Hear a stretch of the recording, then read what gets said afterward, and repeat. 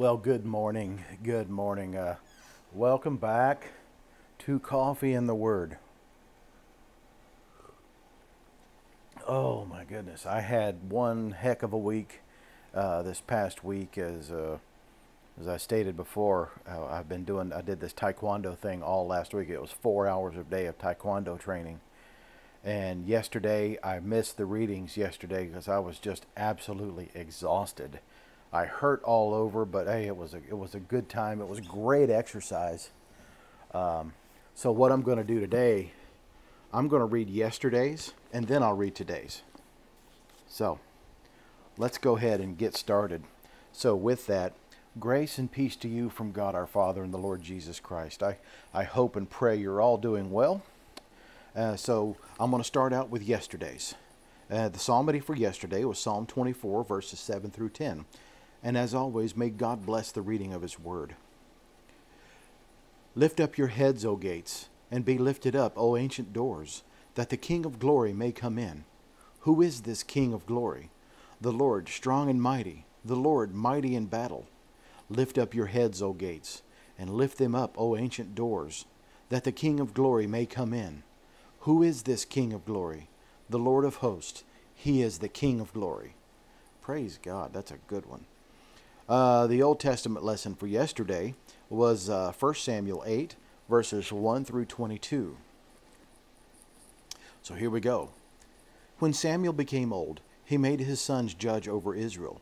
The name of his firstborn was Joel, and the name of his second was Abijah. And they were judges in Beersheba. Yet his sons did not walk in his ways, but turned aside after gain. They took bribes and perverted justice.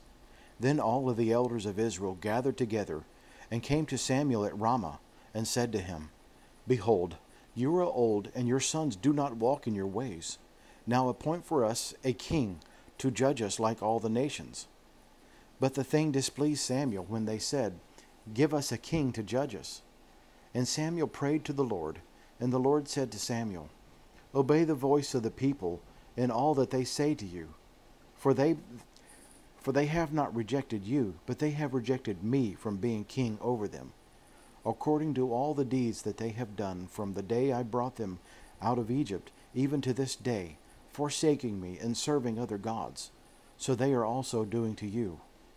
Now then, obey their voice, only you shall solemnly warn them and show them the ways of the king who shall reign over them.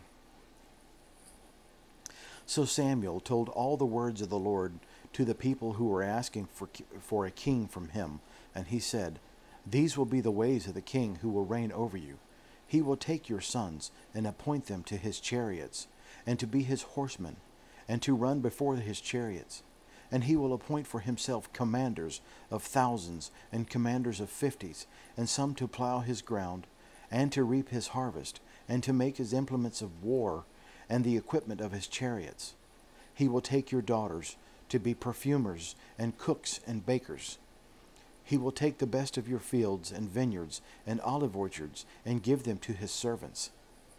He will take the tenth of your grain and of your vineyard and give it to his officers and to his servants.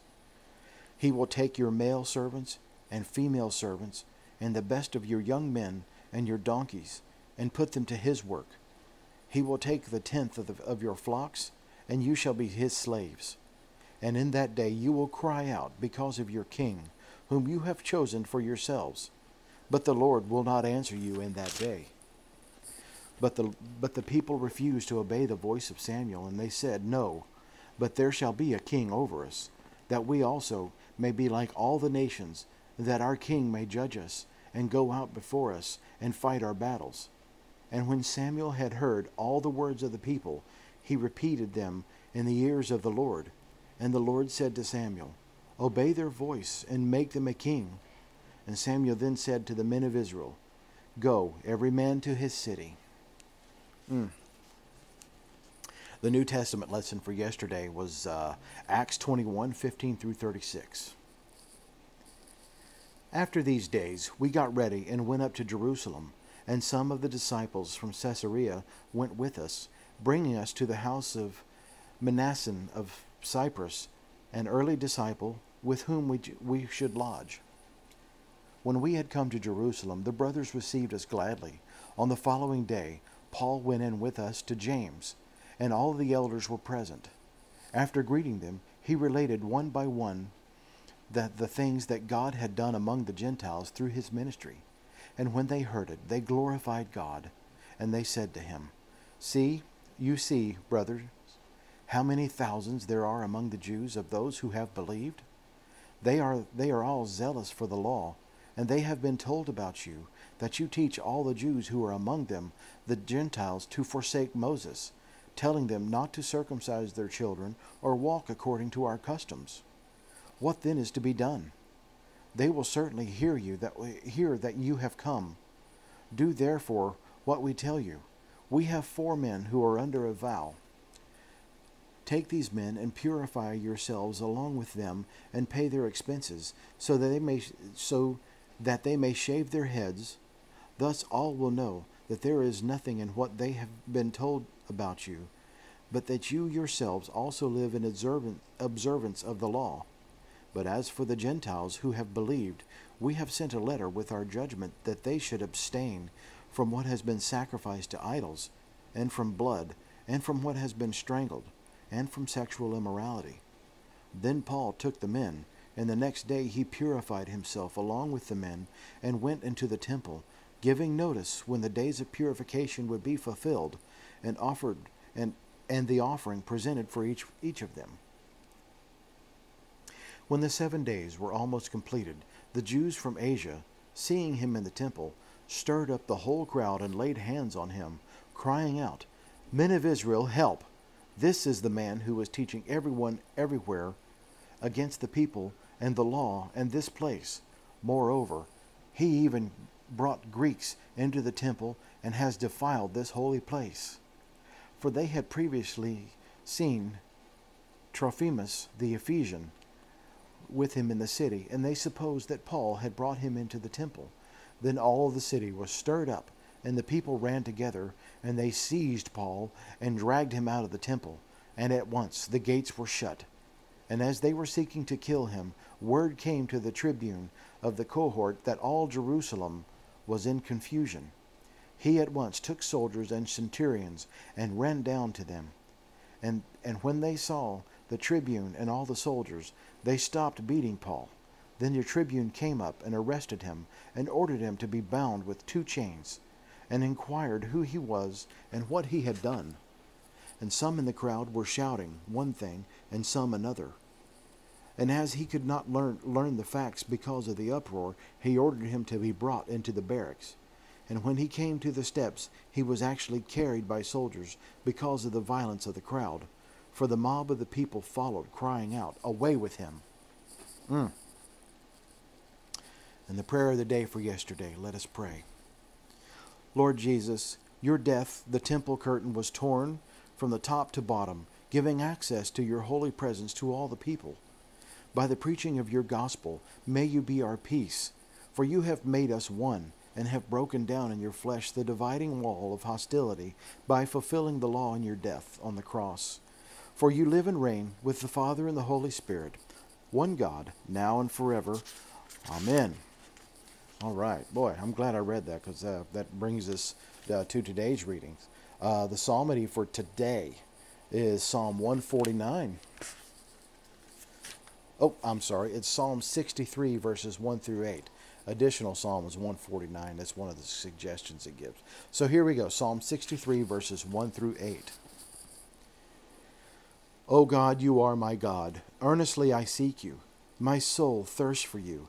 My flesh faints for you, as in dry and weary land, where there is no water. So I have looked upon you in the sanctuary, beholding your power and glory. Because of your steadfast love, better than life, my lips will praise you. So I will bless you as long as I live. In your name I will lift up my hands. My soul will be satisfied as with fat and rich food, and my mouth will praise you with joyful lips. When I remember you upon my bed, and meditate on you in the watches of the night. For you have been my help, and in the shadow of your wings I will sing for joy. My soul clings to you. Your right hand upholds me. The Old Testament lesson this morning is 1 Samuel 9, verses 1 through 27. And there was a man of Benjamin, whose name was Kish, the son of Abiel, the son of Zeror, and the son of Bechorath, son of Aphiah, a Benjamite, a man of wealth. And he had a son whose name was Saul, a handsome young man, and there was not a man among the people of Israel more handsome than he. From his shoulder upward he was taller than any of the people.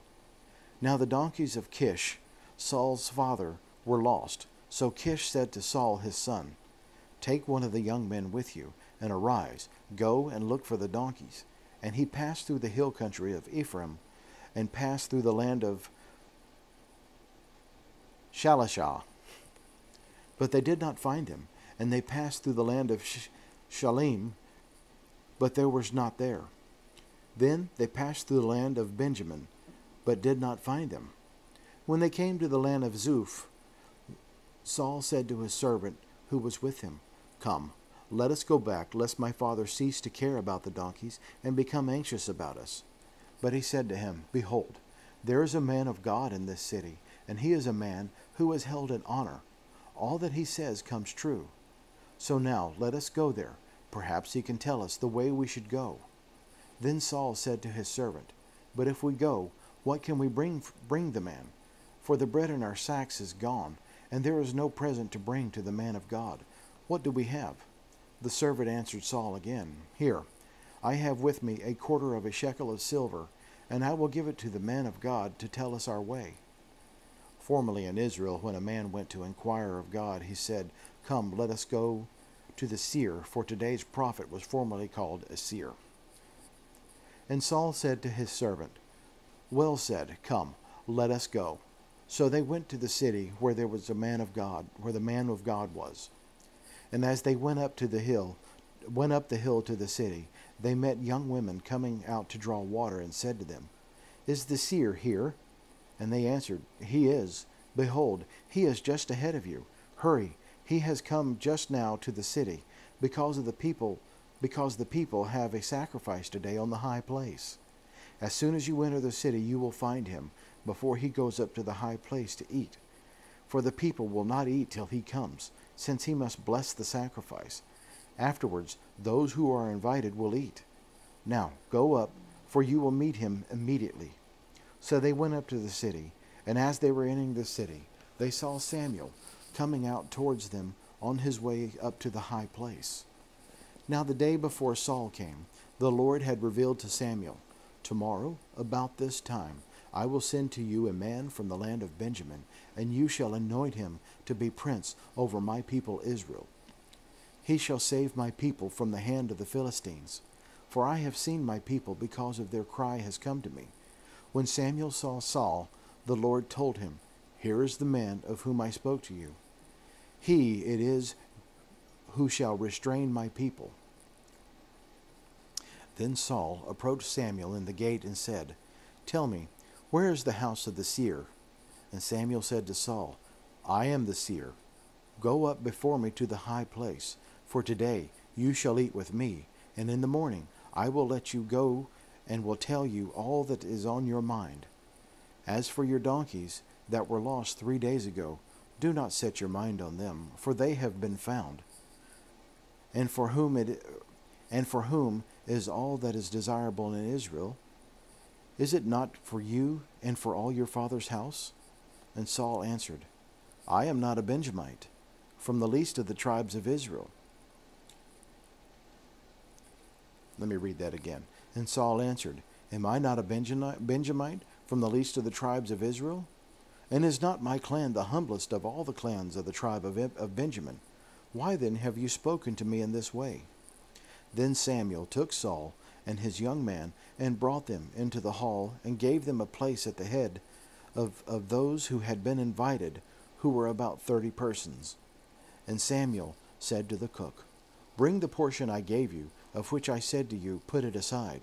So the cook took up the leg and what was on it, and set them before Saul. And Saul said, "See, what was kept is set before you. Eat, because it was kept for you, until the hour anointed, that you might eat with the guests." So Saul ate with Samuel that day, and when they had come down from the high place into the city, a bed was spread for Saul on the roof. Oh, excuse me. Tired.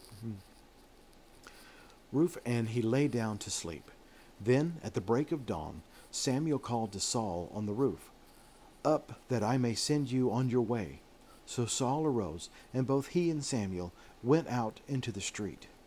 And as they were going down to the outskirts of the city, Samuel said to Saul, "Tell the servant to pass on before us, and when he passes on, stop here yourself for a while, that I may make known to you the word of God."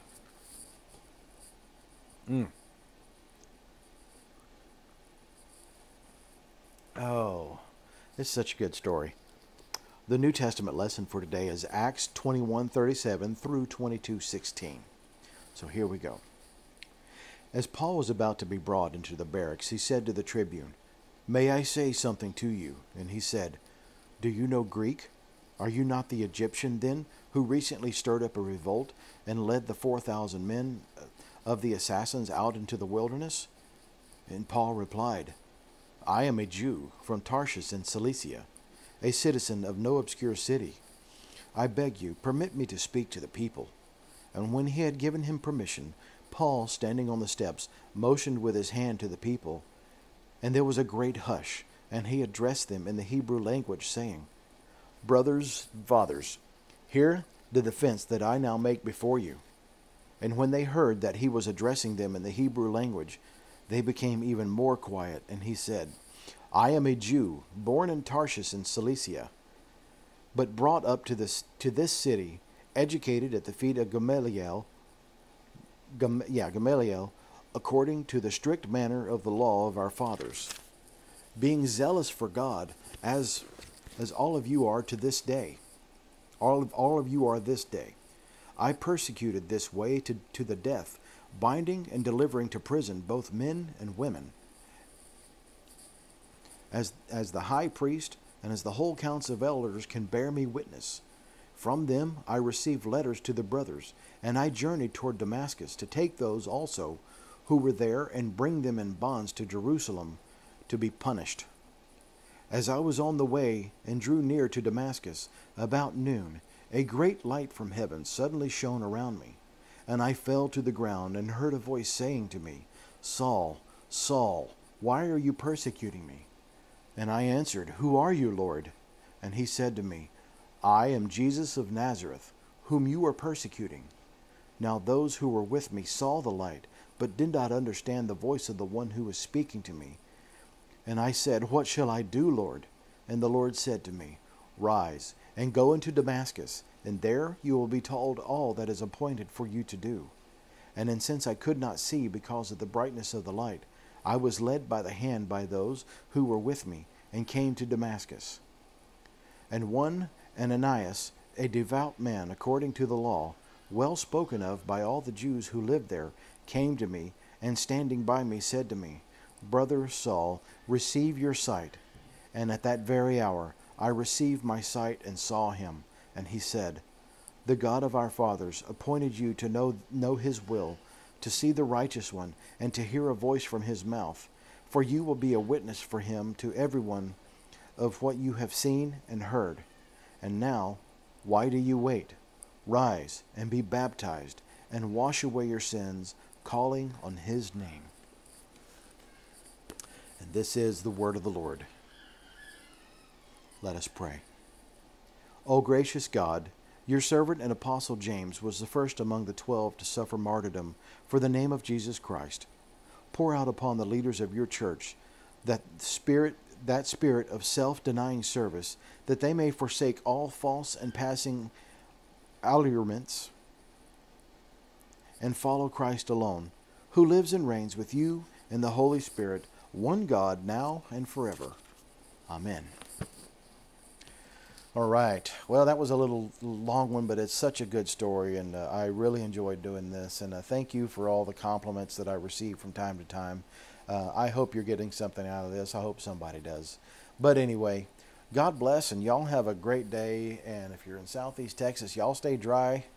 'Cause getting a lot of rain today from Hurricane Hannah. It's a hurricane now.